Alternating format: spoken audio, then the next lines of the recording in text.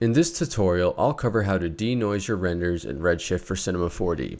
Make sure you check which version of Redshift you have. The denoising features only exist in Redshift version 2.6 and above. To apply the altus denoiser to your render, open up the Redshift render settings, scroll down to denoise, and then under engine, we're going to choose altus single pass. And then we're going to kick off a new render. So I've gone ahead and rendered out the same frame with and without the denoiser. On the right is the denoised frame and on the left is the original. You can see a ton of noise in the shadows of the original frame. There's definitely enough noise that it would be very visible in a full animated render. But on the right, I don't see any noise. The denoiser has done quite a good job of smoothing everything out and making it much cleaner. At the bottom, I have the render times, and you can see that the denoised frame only took 15 seconds more than the original frame, so not a huge increase on render time.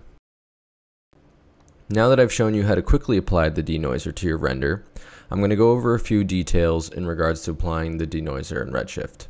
Under the engine dropdown, you'll see 3 different types of denoiser. The short of it is, just use the altus single pass, it's the best one. Altus dual pass is just an older version of altus single pass and will increase your render times a lot. Optics is nice because you can use it interactively in the render view, but it's inconsistent and doesn't do a good job with animation, so we're just going to stick to the altus single pass. Now if we go down into the altus options, you'll see these KC and KF parameters.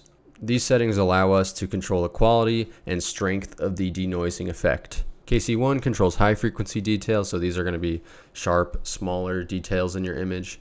KC2 controls the medium frequency detail, and KC3, of course, controls the lower frequency detail, so the larger, chunkier bits of your image. The lower the KC value, the lower the strength of the denoise in that part of the image. So if you have a particularly fine part of your image that doesn't require a lot of denoising, you could bring down the KC1 value to avoid smoothing over any details. Or say you have a large chunky part of your image that requires a lot of denoising, you could turn up the KC4 value and that should apply more denoising strength to that particular part of the image. KF just controls the overall strength of the denoising effect. So the higher the value, the more denoise you get, the lower the value, the less denoise you get. So there is one setting you're going to want to adjust if you're rendering an animation. Go to the Unified Sampling menu and you're going to want to check off the Randomized Pattern every frame. Normally, when you're rendering an animation, you want your noise to be different frame to frame because that will give you a more realistic result and it will be more similar to shooting a video on a camera. But in our case, we want the noise to remain consistent frame to frame so that when the denoising effect smooths each frame, the effect is consistent and we don't get this weird jumping splotchiness across our rendered frames. So make sure that Randomized Pattern every frame is checked off when you're doing an animation. So the final thing to consider is that denoising can ruin the image if your sample settings aren't set correctly. You can't just have your sample set super low with a super grainy image and then expect the denoise effect to just clean everything up and it to look okay. It's not going to happen.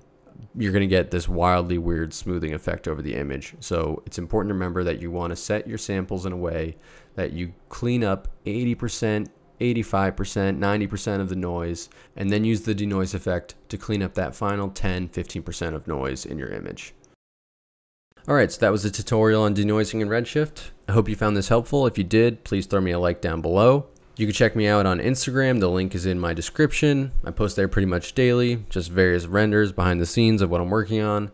If you have any questions, throw them in the comments down below, and I'll do my best to answer them. And I will see you all in the next tutorial.